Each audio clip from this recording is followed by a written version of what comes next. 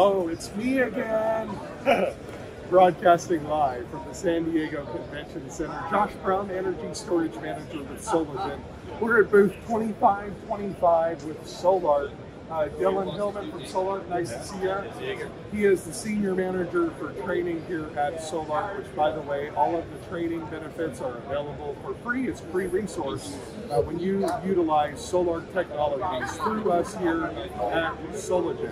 So if you'd like to find out more, get a one-on-one training with Dylan and their training team, all you have to do is email me storage@solargen.net. That's storage@solargen.net. I love Sol-Ark. Sol-Ark is the Swiss Army knife of inverters. That's right. Grid tie battery backup, grid tie no storage, emergency backup, whole home backup, generator and inverter only, generator, inverter, PV array solar, energy storage, standalone storage, whole home backup, and CNI solutions, all customizable, available as a part of your clean energy portfolio right here at Sol-Ark. Go to booth 1523 if you'd like to talk to a Sol-Ark representative to get you set up with a Sol-Ark solution today, or email me storage@solargen.net. We again are here with Dylan at the Sol-Ark booth. Dylan, I love coming to your booth. I love your product. I love your team. Amazing team here. Oh my God. Tom Brennan last night hanging out with him, Davna, your whole team there, Andy, John Cromer. Man, that's what you gotta. How, are you going to keep hiring the smartest people in the business or what? Oh my God. That's the plan. It never ends, right? Okay, so we're going to talk in just a moment about the 15K Sol-Ark that has the 200 amp internal transfer switch that offers true whole home backup for your customers when paired with the correctly sized energy storage solution. All of this available at Sol-Ark. But first, Dylan, can we talk a little bit about this wonderful, beautiful piece of technology available at Sol-Ark? Commercial industrial solutions, high voltage from Sol-Ark, not just the inverter, but a total package for your commercial industrial high voltage energy storage needs as well. Dylan, let our viewers know what in the wide world of sports is this? Yeah, absolutely. So this is actually our L3 HVR 60 kW model. So it's going to be an outdoor rated cabinet complete with air conditioning and heating, plus double fire suppression. And this is going to be a high voltage system. So it's set up for 60 kilowatt hours. So 5 per pack. There's 12 of those and a BMS at the bottom. And basically you'll be able to wire this in 2 different ways. You can do our 60K, you can do them all in series for a 600 volt pack, or you can do 2 packs in here that are done in parallel, or a 300 volt pack for our 30K configuration. The 30 or the 60K just comes on the side of the door, and then you can stack up to 6 of these outdoor cabinets per inverter, and then 6 inverters. So this system is very large. And then we have an indoor equivalent version of this system without this big old outdoor rated cabinet that you get even larger if you need to. Wow. Wow. And in California, I don't know if folks in California, it's tough lately with solar, right? How many people have you had to lay off? Do you know anybody in solar that's had to lay off employees? It's been a tough time. I promise you, there is light at the end of the tunnel, and it's called energy storage. I'm serious. Energy storage is the salvation for your business and for this industry. And if you don't embrace it, good luck. Maybe find something else to do. Close your business down. It's been a great time.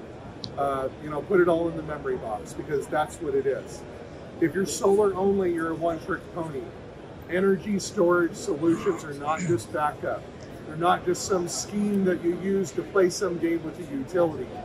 You can actually put the power back in the hands, literally, in the hands of your customers, so they can control their own clean energy destiny and save money. Oh yeah. It is larger commercial models. They do all the same tricks as our residential models. So you can do peak shaving, time of use, all that good stuff. Combine all your settings, whatever you need to do to reduce your bill. Really good value proposition for commercial installs. Now everybody asks me this, and I know the answer, but I'm going to put you on the hot spot, Dylan. So he's going to let you know. I want you all to be confident in the solutions that we offer you here at Sol-Ark. Again, email me storage@solargen.net to find out more. Okay, but when it comes to your products, like do you have the ability to mentioned peak shaving, time of use. Like, there's a lot of flexibility there.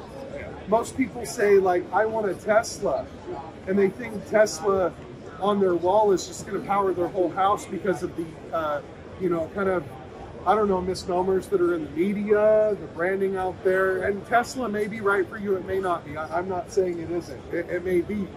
But everybody just thinks, oh, Tesla. Well, in all reality, you've done some comparisons of Sol-Ark versus a Tesla Powerwall. And there is a big difference. Would you mind talking about some of those differentiators versus Tesla? Sure. So, I mean, Tesla does look really cool, given that. But yeah. In terms of flexibility, to go with Tesla, you're going to get exactly what Tesla gives you.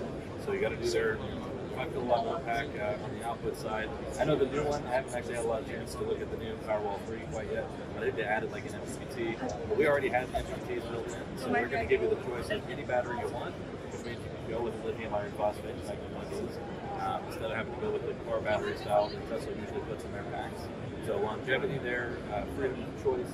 You can also add on to the system afterwards. So if you already have like a Tesla solar install and you need to add a battery to it, you don't have to use a Tesla Powerwall necessarily. You can put a Sol-Ark on there, pick whatever battery you like, add on to it later. Or of course you can always use our system without a battery ahead of time. So that's kind of the majority of it. We also have more peak power. So per unit, one of our 15K models can go 510 AC model by itself.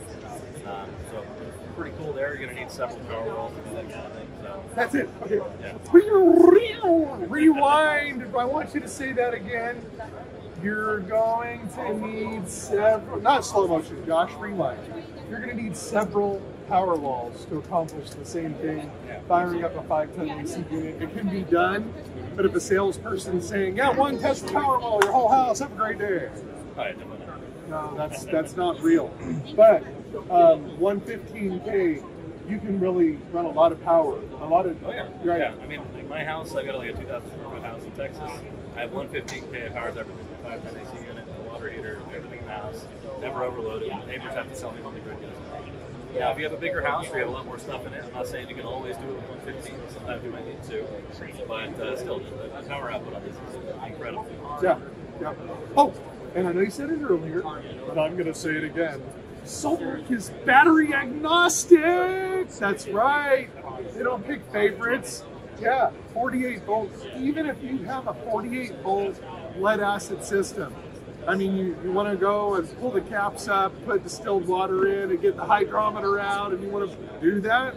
Yeah, if you want to do that, you can. You can, right? Yeah, you absolutely can. We have an automatic temperature adjustment, all the stuff you need for the lead acid systems. You know, you can use lithium iron phosphate, which is the most common. You can use it with or without columns.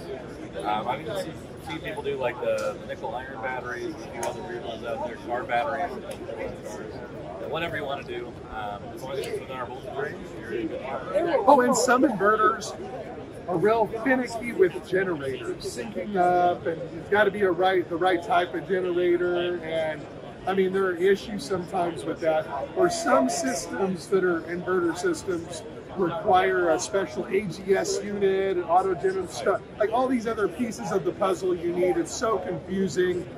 But with Sol-Ark, I heard Tom said you guys brought some Harbor Freight generators back to the lab and got them to sync up. They were like a dirty signal. Yeah, I've seen like 2 generators ever, and I've been at this company for 8 years, that I've ever even had an issue with it.